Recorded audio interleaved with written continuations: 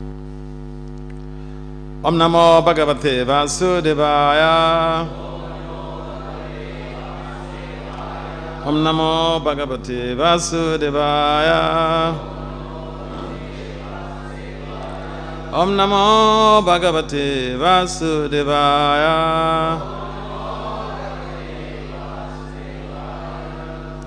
Narayanam Namaskritya Naram Cheva Narottamam Devim Saraswati Vyasat Tato Jaya Mutirayet Nastrapaye Sabhadresu Nityam Bhagavata Sevaya Bhagavati Uttama Sloke Bhakti Bhava Itinastiki. So Srimad Bhagavatam, Canto 10, chapter 75, text 36. Is it? Okay. The title of this chapter is Duryodhana Humiliated. Text 36. Tata Duryodhana mani Parito Bhatribhiripa Kiritamali Nyamvisan Asi Asta Chipan Rusha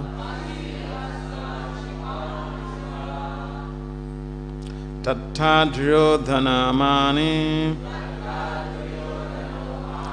Parito Bhatribhiripa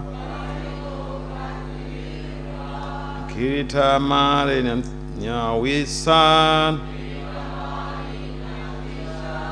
Asi Asta Chipan Rusha. Can someone try?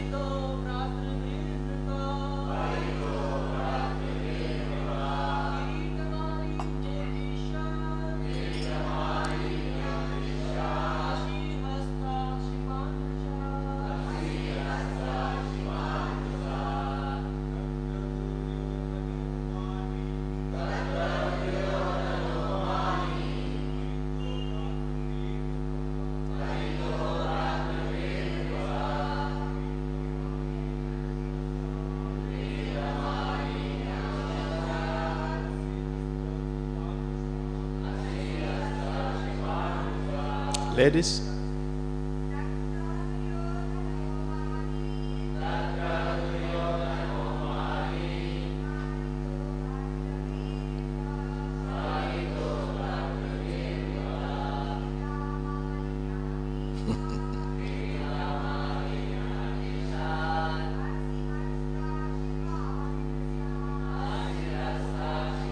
So word for word translation. I'm sorry, we got running short of time. We were giving chance to everyone. Everything has to be based on time. So word for word translation. Tatra there. Duryodhana. Duryodhana. Mani. Proud. Paritaha. Surrounded. Bhatribhi. By his brothers. Ripa, O king. Kirita, wearing a crown. Mali, and a necklace. Nyawisat, entered. Asi, a sword, Hastaha in his hand, Chipan insulting the doorkeepers, Rusha angrily. So, translation and purport, we have a very brief purport, but it's very insightful.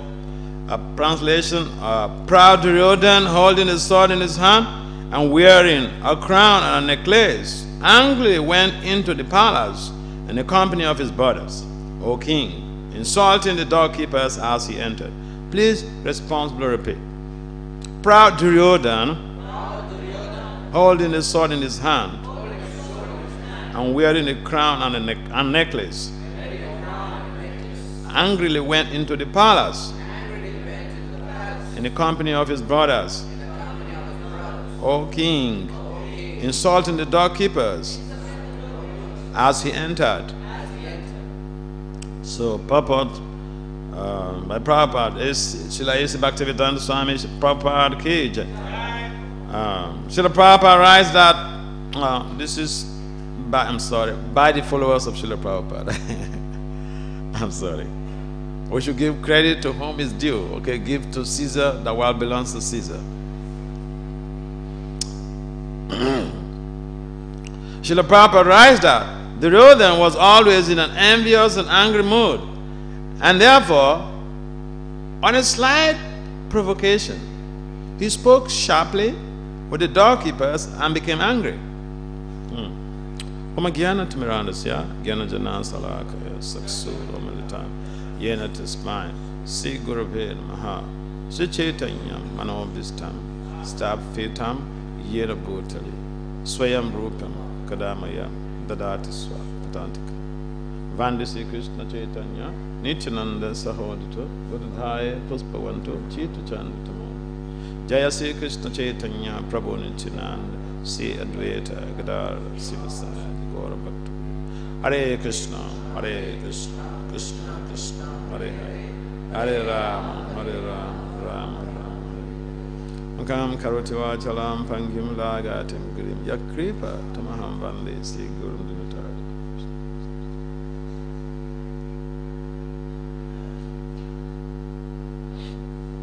Namo Vishnu Paraya Krishna Bhisaya Bhutale Srimate Bhaktivedanta Swami Iti Namani. Namaste Saraswati Deve Gauravani Pacharine Nirvisesa Sanyavadi Pasatya Panchakalpatari Vyacha Kripasun Vya Evacha Patitanam Bhavani Vaishnavyo Namah. So, I'm sure those of you who have been coming to the Bhagavatam classes, you've been hearing this whole episode of Duryodhana being very upset, angry, envious, what have you. He has very wonderful bad qualities. The good thing is, if we may have wonderful good qualities, but one bad quality can just destroy the whole system. Just one. Just like these 5 fingers. If one of these fingers is stained by fuel, very quickly, the whole of these other fingers will be contaminated. If one of these fingers is infected by leprosy, very quickly, the whole, if not the whole body. So, values are basically, they are honored, they are even worshipped. Because values make human beings who they are. Vices destroy society. And envy is one of those deadly vices. One of those deadly sins. Another thing here is anger. Anger is also very destructive. Of course, modern psychologists, they say there are 2 types of anger or whatever. Benign anger and destructive anger. But the anger that is being talked about here is destructive anger. And how is anger born? Bhagavad Gita 262 mentions, Lord Krishna mentions in the last two lines there, how anger is developed. It's a whole process. Anger is developed through, it mentions, it begins with contemplation on the objects of the sensory modalities, on the objects of the senses. I may see a beautiful woman or a handsome looking man, attractive man, and I want that person to be mine. And it doesn't work out. I become angry.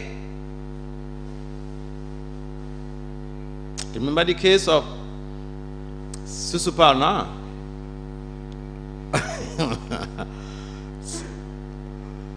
Sisuparna became angry with Krishna because, Krishna, took over.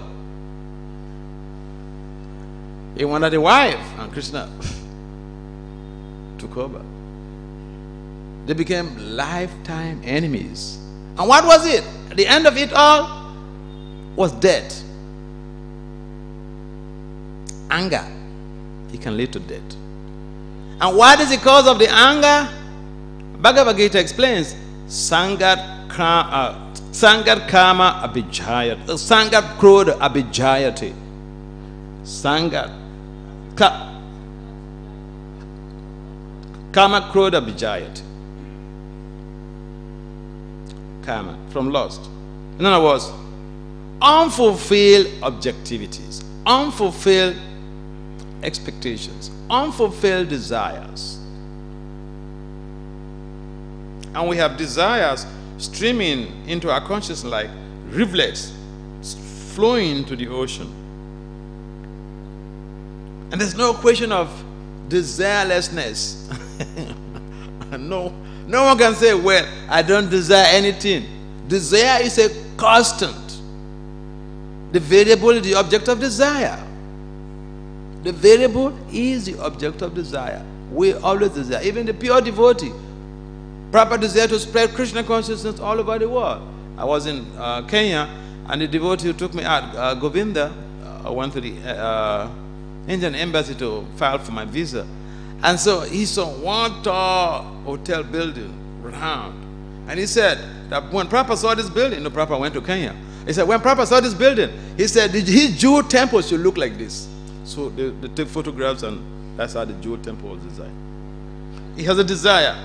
My temple for Krishna, he's in his hotel. Temple for Krishna should be beautiful like this. So desire, we must have desire. And the desire should be dovetailed in service to Krishna. If the desire is based on how to give pleasure to my senses, we will create so many enemies. So, having known how anger comes about, we should not honor anger. We should not worship anger. We should not make anger our deity.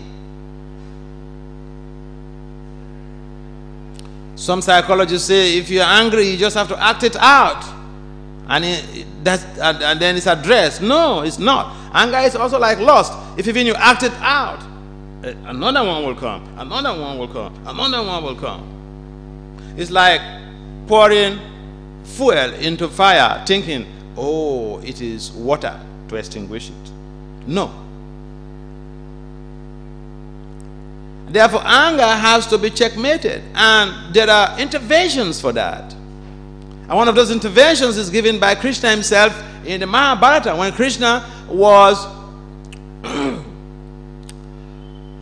on a trip with Satyaki and Balaram. They got to a point, and night was going to overtake them, to decided to sleep. And someone has to guide. One of them has to guide. First, Satyaki was made to guide, and Krishna and Balaram had to sleep. And then one terrible monster came and demanded from Satyaki that, look, I'm a Rakshasa, I'm a human eater. I will save you. Allow me to eat your other two friends. Satyaki was very, very upset, angry, and challenged him to a fight. Imagine someone talking to a general. Satyaki is a Maharata. So they fought, and Satyaki was so angry. And the more he was angry, the more this monster grew in size. At some point in time, he couldn't even see his face anymore. And he got fatigued. Imagine, Satyaki, he got fatigued. Luckily for him, it was time for Balaram to take over. So he went to lie down. Balaram took over. That monster again came. He made the same proposition to Balaram. Balaram also was angry. And challenged him to a fight. So they fought.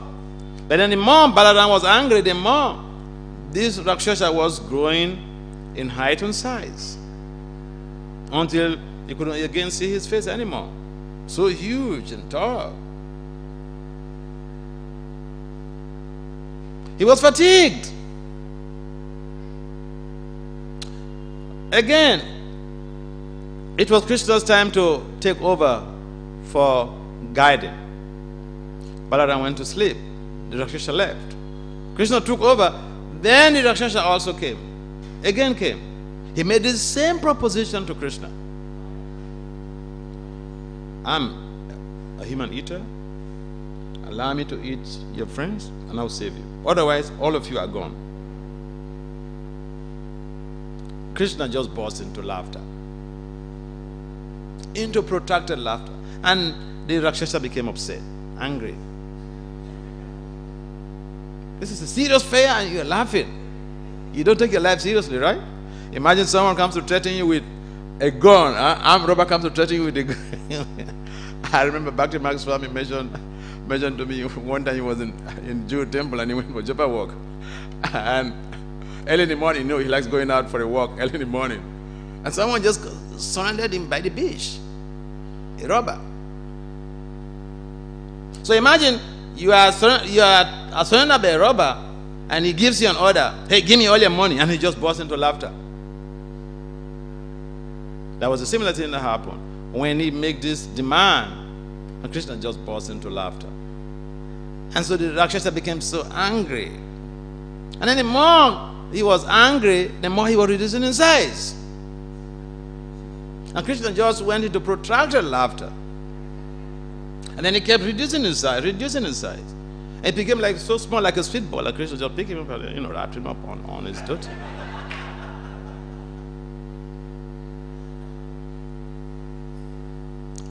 So the morning came and everybody woke up. Satyaki and Balaram woke up.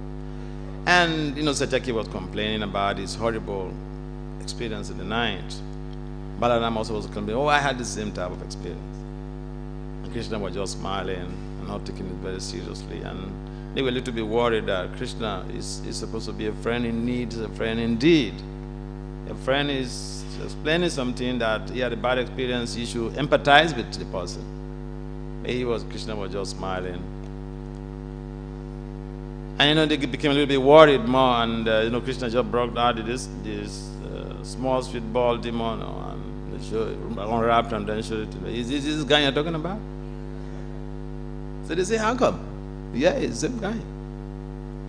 So Krishna himself explained that is anger personified who came to tempt you. And because you became angry, so, you failed the test. So then, it became larger and larger and larger. The bottom line here is sometimes we take simple things for granted. But laughter therapy is an antidote to anger management. It facilitates anger management to a very great degree. If you read the physiology of laughter, you find the nerves that are involved in when you're laughing compared to the nerves that are involved when you are angry, there's a big difference in terms of the numbers. And you don't lose anything by being proactively trying to help someone when they come, calculatedly, when they come to hurt you and to stir you up in anger. So the Duryodhana consciousness is basically involving the mindset of being envious of people who have perhaps more facilities than us. This is Duryodhana consciousness. Someone who has a better position than us will become envious. We even plan to kill the person, to poison the person. Remember the case of Chitraketu's wives? Yeah. That's Duryodhana consciousness, the typical example of Duryodhana consciousness. Envy. She had a baby. We've been older folks here. We've been older wives. Of course, the good news this time is, you're not allowed to marry to more than one wife now in India, isn't it? So, I think that will be avoided. The Duryodhana consciousness, when it comes to, procreation and lust, will be avoided to some degree. But still, we do have the Duryodhana consciousness. It's in varying degrees. And one of those ways that we can really deal with it is, first of all, awareness. When we come together like this, we should speak the truth as it is. When we talk to people who are not devotees, we may speak the truth in a palatable way, so that we don't get them discontented and disoriented and think that these people are real pessimists. We should talk about negative things all the time. I remember one time we were on Harinam, and we had a pamphlet, The Science of Death. So I was giving this pamphlet to one lady, and she said, "What? Give me the science of life." You know what? Give me the science of enjoyment. Why threatening me with death? People don't want to hear this. So, anger and envy, they are deadly diseases, and they are ingrained in our bone marrow, not just in the blood.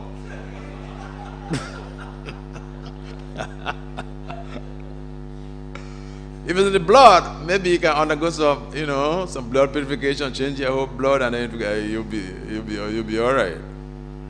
If it's in the heart, maybe if you undergo some heart surgery and then heart transplant, and you'll be all right. If it's in the liver, maybe you can do some liver transplant, and you'll be all right. But it's in the bone, in the marrow of the bones. What are you going to do about that? Except we undergo some spiritual transformation. So this Duryodhana consciousness has destroyed the world. You talk about the wars. In the Bhagavatam it's mentioned that when the kings, when they become envious of another king, they set out for war to conquer. The same thing that is going on the planet now. All of the wars, intertribal wars, international wars, world war, whatever, is based on what? Anger and envy. Envy especially. Envy is a bloody disease. It's a bloody vice. And we cannot say, well, I'm free from this because, who amongst us is really an appreciative thinker that we see the values of others, we see the advancement of others, and then we say, wonderful Krishna, please you bless this devotee more and more. All right, I would think, why him? I've been here since 30 years. Look, this guy just came, and Krishna is blessing him like this. What about me? I've been here since 40 years ago. They made him a sannyasi. What about me?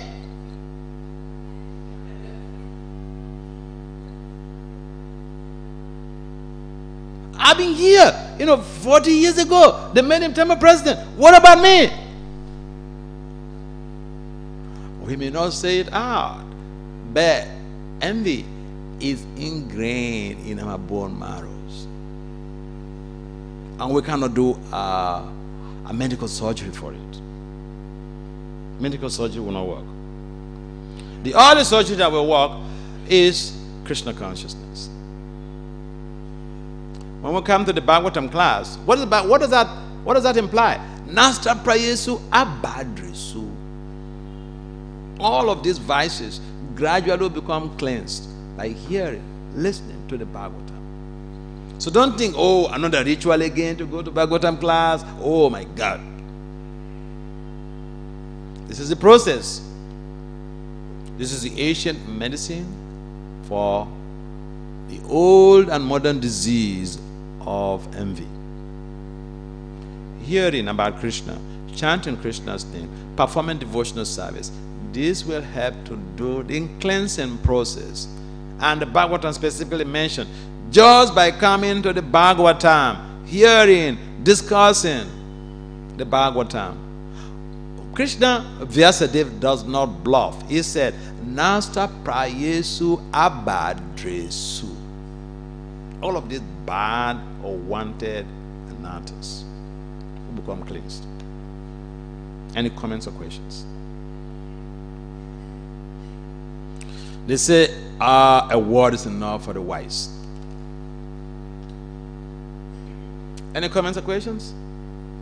All right, so thank you very much. Okay. Hare Krishna. Thank you, Maharaj. Maharaj, this question, like in Mahabharata war, there were only 7 Akshoni Senas in the side of Pandavas, Yudhishthira Maharaj, and there were 11 Akshoni Senas in the sides of Duryodhana. So apparently it seems like many kings didn't wanted Yudhishthira Maharaj to rule. Apparently. Of course, Duryodhana politically motivated and he threatened many of them and he kind of did many other things, but they were ready to kill Yudhishthira Maharaj because they were standing in front of him. So how do you understand that? Many people didn't wanted him to rule the kingdom. So see, the thing is, it's not democracy. Leadership is not democracy. Democracy means we are all bad and we put some bad guy in there. Now, you tell me, in this temple, if the election or choosing the temple president is entrusted in all of you, the congregation, these guys who are your temple president will not be the president. Is it true or false? It is true. But the Acharya knows why he put a particular person there. So Krishna plays the game very nicely. He knows better than we do. He knows better than those kings. See, the kings operate with Duryodhan consciousness. Envy, anger. And those things don't create sustainability in development. Anger and envy with which the kings operate don't create a viable, sustainable future. That is what is also pervasive in our modern so-called 21st century. You see, all of the wars, even the civil wars that go on in a number of these developing countries, that's a remote control. That's a remote control, man. So it's not about, the number is a quality. We vote, we go into the elections to vote. What is our motivation? What is the motivation? I remember one guy, he was rich, so he was going to local villages to sponsor kids in school. But he had a big plan ahead of time, strategic plan ahead of time. He was planning to vie for governorship. So he did all those things. And then when it was time, so he went in. And then he came to all those villages, reminding them what he did. He said, you know me? I deal like this with your children. I am the one. And if you vote me as your governor, I will even do more. All of the villagers, they voted for him. But that was a strategic plan. This is called politics. Administration is also politics. Administration means someone knows, someone has high social intelligence, manipulation. When you have high social intelligence, it doesn't mean that you have high emotional intelligence. It doesn't mean that you have high spiritual intelligence. You just have social intelligence. That's it. So, there are criteria that are used in determining who should become the leader. And these days there are so many, there are, over 1,000 leadership theories. And so, how many people are on the Duryodhana side does not really ascertain whether Duryodhana should be the leader. Because we see his consciousness. A person who is imbibing a culture of envy and anger, how can we depend on that person? He will drive us go crazy. He will drive us into wars of blame. There are authentic wars and there are wars of blame. If you study, international conflict, you understand what I'm talking about. So, yeah. How many people vote me to become the president of India? Means what? They're just a bunch of stupid people like me. Because I don't have, political skill to lead this country. They say, oh, Vasudev Swami, we want him to be the president of India. What is this? And there are so many of them. So because I made them friends and I've given them some money and, so this is politics. Many people could be by the side of Duryodhana, but, they are, what is their mentality? To exploit and use for themselves. So Krishna knew, and that is why he wanted to enthrone Yudhishthira. And look at the whole scenario, the circumstances surrounding all of this usurpation and all this stuff. I mean, it's like modern times we have someone is in another country and then he goes to the other country to kill the president of that country. That is even violation of international sovereignty. So, but when you have the power, you have the say. Those kings, they are, they're friends. When you have friends, they can back you up. These days, if you have friends, they can back you up. If even you do bad things, they say, yes, yes, yes, you did it. Powerful, yes. I remember when I was a kid, we had 3 boys moving together. And they expected that, we are friends. And we know each and every parent's home. And we go to eat here, we go to school, come back at the same time because of fear of, someone attacking the other person. So sometimes one of them will do something. And right on the spot, I would just tell them, no, this is wrong. He said, what? Come on. You have a friend. You're not supposed to oppose. Yeah, I'm talking this from experience. Yeah, so friend means what? Partners in crime. Those kings, they're partners in crimes. Partners in crime, that's all. Any other comments? Otherwise, we'll close here. Yes. Can you give me the microphone? Thank you, Maharaj, for a very inspirational class.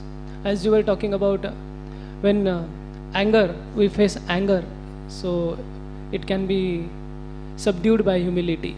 But most of the time when somebody is humble, the angry person, means this is experience, he becomes more dominated on the person. So most of the time people don't feel encouraged to be humble. So yeah. Please kindly. Yeah. See, this is it. If you are living in this world and especially if you are not living in the temple. Say you're a professional. Let me take it in this way first. Say you're a professional, you're not a brahmachari and live in the temple. You're a professional. And you'll be hearing of humility, humility, humility. And so in your office, someone is doing, I remember someone sent me a message on Facebook saying, oh, this is what is happening in my office. He is the CEO of the company. And he said people are doing wrong things, and as a devotee, I'm thinking I shouldn't do them like this, I shouldn't do them like that. I said, come on, this is completely nonsense. You are a CEO of a company. Your company has a vision, you have goals, and you have a mission statement. All your staff should align with the mission statement of the company, the vision and the goals. And anyone who runs contrary should be called as a friend to be spoken to. First offender. Second offender, again, that should be repeated. Third offense, fire him.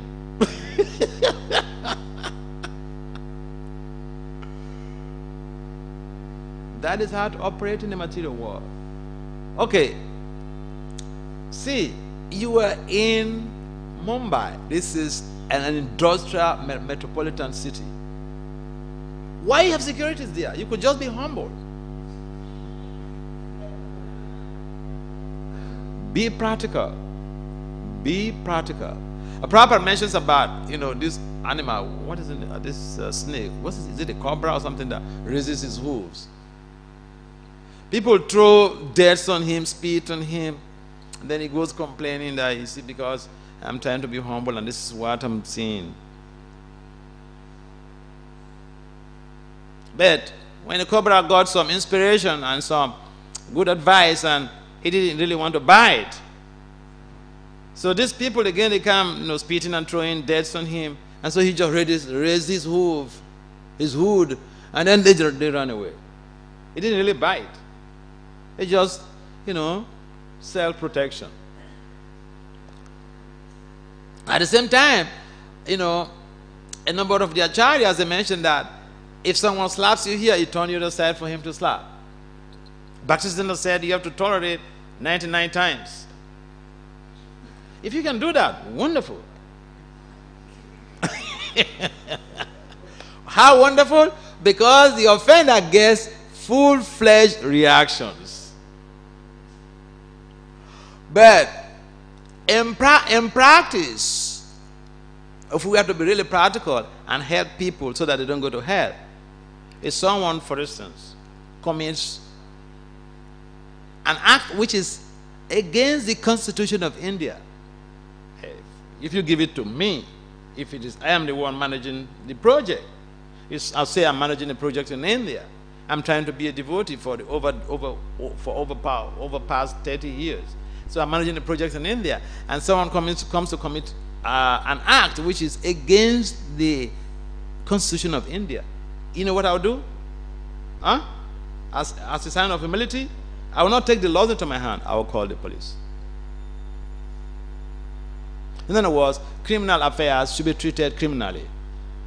We don't take the position of the police. I don't know the police system here, but in America, if someone, for instance, if you're driving on the highway and someone is driving slow on the same fast lane, you can call the police. And 5 minutes, the police is there to arrest the person. So, if you want to save yourself and save the world, you don't take the laws into your hand. If someone hurts you, yes, we can tolerate. But if someone is trying to cause some disorientation in the community, no, we should take appropriate action to be able to rectify that, so that the disease does not spread over. If someone hurts us, we should tolerate. If someone hurts another devotee, we should not tolerate. In other words, devotees should be about protecting each other. The tolerance, Lord Krishna mentioned, tam titiksha swabharata. But basically, if we see someone being hurt, being tortured, and then we think, oh, the Krishna said, tam titiksha swabharata. I have to tolerate. The other person could tolerate, but you who is seeing that going on, if you don't act, you become an accomplice.